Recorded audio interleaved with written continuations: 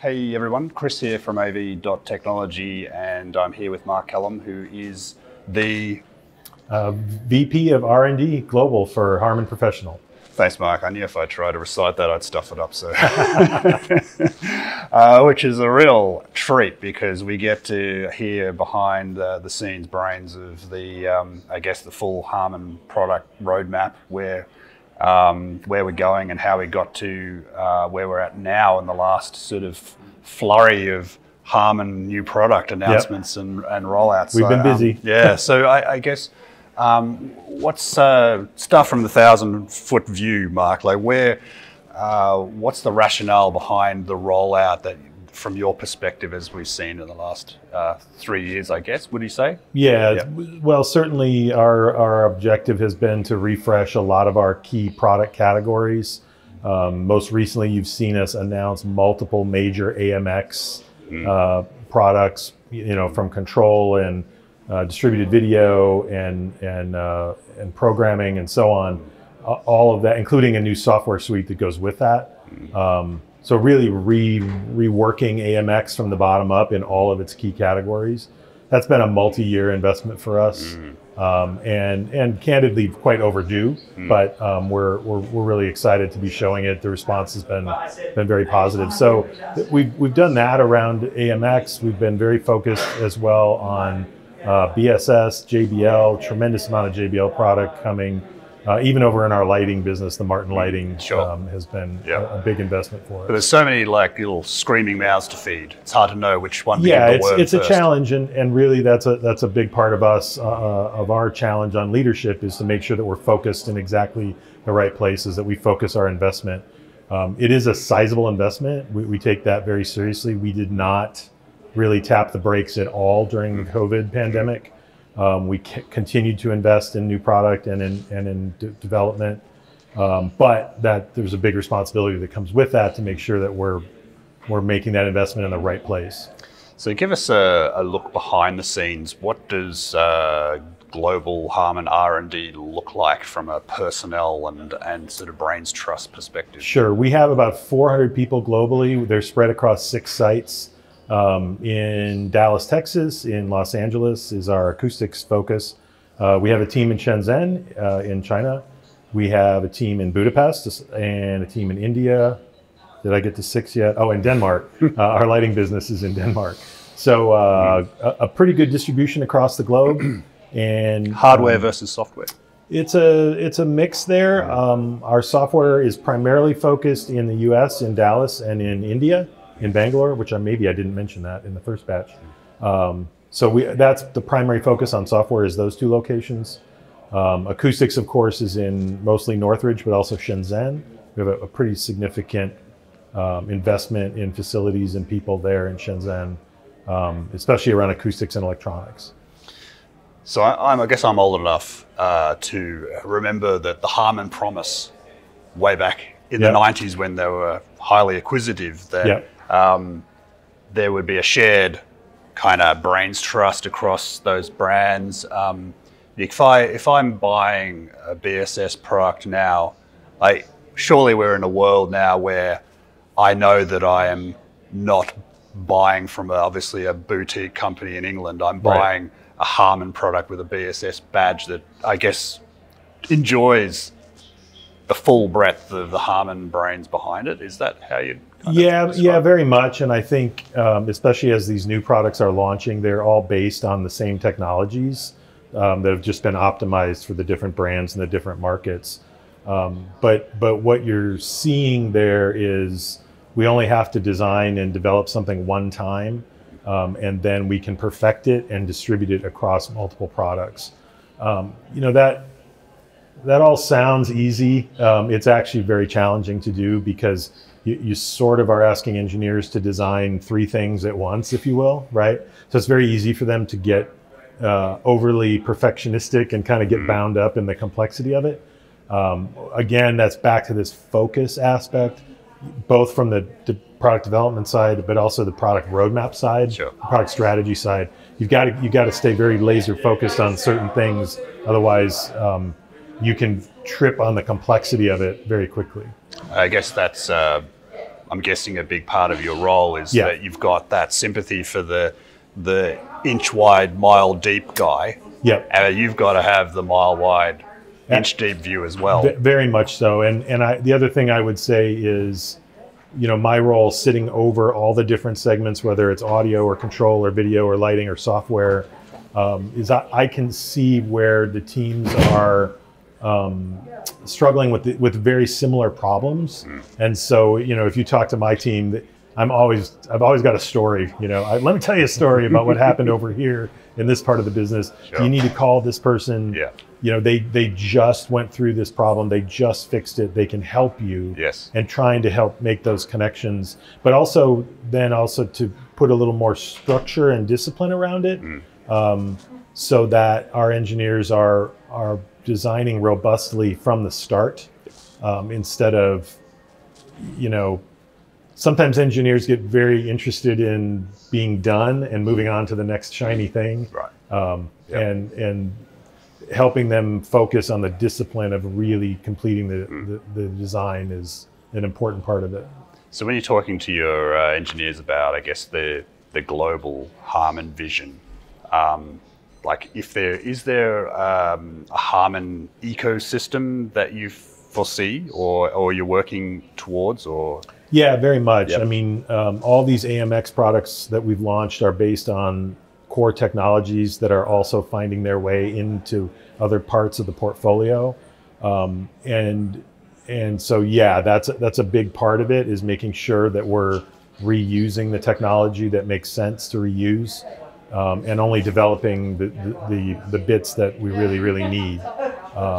But to do that in the right way, I mean, again, you could get very idealistic about that or legalistic about it and fail, right? So we can't forget what makes each of our brands unique and special, even though we're trying to reuse technology across them. Yeah, it's a big challenge. Yeah, how do you do that? Yeah. Is there an answer? I think the answer is, again, to standardize only in the places that it really makes sense from a technology and a business standpoint, but not to overly constrain either, right? And that is a big part of my role, is to make sure that we're focused on design the stuff that we really need to, but then reuse the things that we can reuse. Sure. And do you have everything you need as far as brands goes to have a full, complete HARMAN ecosystem for your customers? Yeah, we're very, I would say, very fortunate there in terms of our stable of brands and the history and the legacy. And I think the other thing I would say about that is, the products, I always tell our engineers, the products are the beginning of the conversation. To them, it's like the entirety of why we exist. But my position is, the products are the start of a conversation with our customers and our distribution partners. Having the right product gets you into the conversation. Sure. And now we start talking about all the other things that it requires to make a business and actually solve a customer's problems. So the product has to be right, it has to be robust, it has to have the right price, the right quality, all of those things. And that enables then the rest of the conversation to take place, which is ultimately where you sell stuff and make money, right? Yeah, money. Yeah, selling stuff. I mean, I guess where I'm going is, the technology exists to drive business. The technology doesn't exist for its own sake. Yeah, of course. Right? Yeah. And that's a challenge for some engineers. Yes. They get very interested in the perfection of it, or in solving a problem in the most perfect way. And we actually took a lot of our senior leaders through financial training last year, right, and said, I want you to understand how the business makes money, because ultimately that's how we all get paid, right? Yeah. We're not a university, right? Yeah, exactly. So can you reveal a little bit about what's next as far as a broader roadmap idea? Well, sure. I mean, we've already shown all of the AMX products now that sort of completely and totally reboot AMX in all of its product categories. We have significant work happening in all the other categories, whether it's amplification, audio processing. Our lighting business is on a tremendous roll right now. with multiple major releases in the last couple of years, and more planned. So it's actually a really exciting time. It's very busy for us, but we set high standards for ourselves to be successful.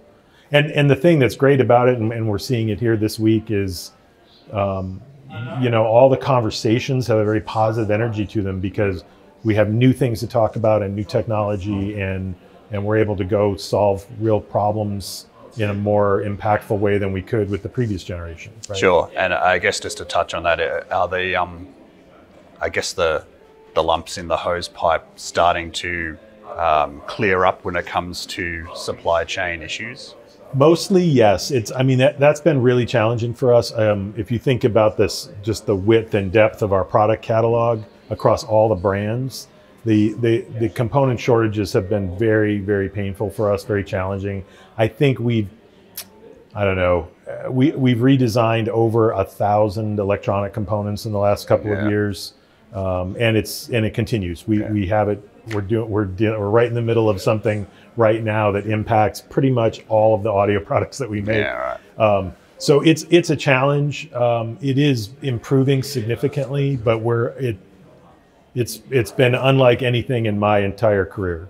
Just the scale of and also the kind of the short notice. Like, you've been buying this part for 10 years and it's gone. Just gone, and having to react to that has been a real challenge. It's not a good way of incentivizing engineers to get them to redesign products they've already it's not so much fun, right? And that's also true, right? It's you're working on keeping something older alive instead of the new shiny thing. So Soundcraft, just personal interest. When am I going to see new Soundcraft gear? We've made some very good progress there. It's gone a lot slower than we intended. We actually made an announcement maybe 18 months ago that we were going to be staffing up our product development team, both engineers and product managers. The technical hiring was a real challenge, especially last year. Okay. And we really got almost nowhere with it. Yeah. We've made very significant progress in just the last 6 months on this topic. So we are moving forward. Realistically, it's probably 25 before we see new product. Yeah. Could be earlier, but 25 is a safe bet. And I guess because you got Studer that can sit above it. Will you have different teams for the two brands? Yeah, I mean, definitely they're two different customer bases, right? So it's Studer to me has always been a little bit almost bespoke.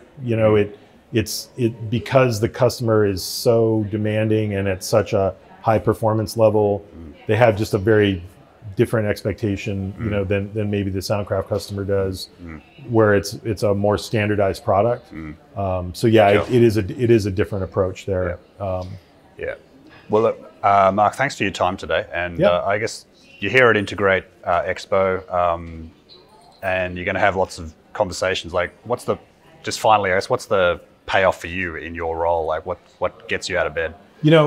For me in the R&D role, it's very important that I stay connected to the customers and to the customer base. I don't feel good if I don't have a little bit of understanding about what's really happening in the marketplace. So, at least once a quarter, I get myself out somewhere like this. I've been with our sales and leadership team all week, just listening to customers, listening to our distribution partners, and just kind of observing and soaking in and analyzing, so that I can make sure that our teams are focused on solving their problems. Yeah. And the thing in this business is that many times our customers can't explain their problem, or they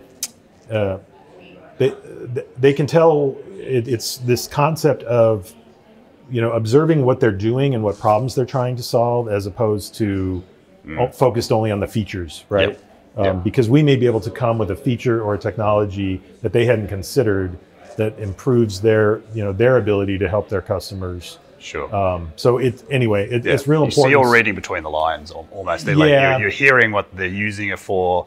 You might be hearing, hey, you should be doing X, Y, and Z. Why haven't you got this feature? But you're kind of reading between the lines, and it's like, okay.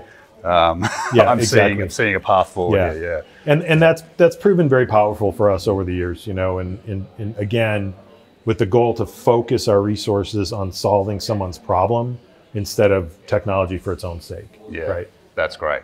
And I said that was the final question, but like almost a one sentence answer for this one. Like over the past 3 or so years, we've seen a flood of new product, a lot of product that's solving problems and round pegs for round holes.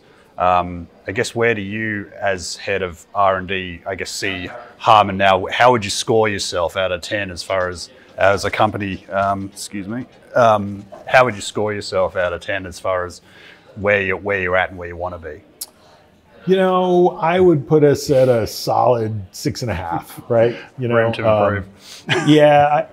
We do hold ourselves to a very high standard, I think. And there's a lot of underneath the surface stuff that's maybe not so obvious. I was just talking to one of our customers about a technical issue a customer had, and we fixed the problem, and that was great. But it was also about, okay, how do the engineers now learn what happens so that they don't make the same mistake in the future, right? So we've got some work to do still to really be world class, but we have the resources and the talent to do it. So at this point now, it's a matter of just turning the crank and helping that team continue to get better. I'm in Denmark next week with our team there. We've got an outside expert coming in, and we're gonna talk about problem solving for an entire week. Just to kind of help the team get that that outside perspective and tools and techniques. Just to always get better. Maintain momentum. Yep. Thanks, Marc. It's been bet. a pleasure to talk to you. Thank you. Have a great show. Yeah, thank you. Cheers. Cheers.